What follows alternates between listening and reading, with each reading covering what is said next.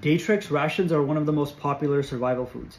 They have 3,600 calories per packet and they have a 5-year shelf life.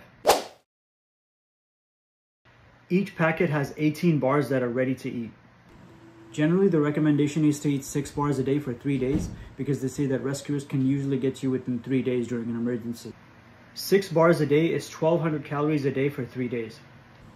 But the reality is that if you're in an emergency, then you have no idea how long it'll take for rescuers to get to you. So you might just want to eat 2 bars a day.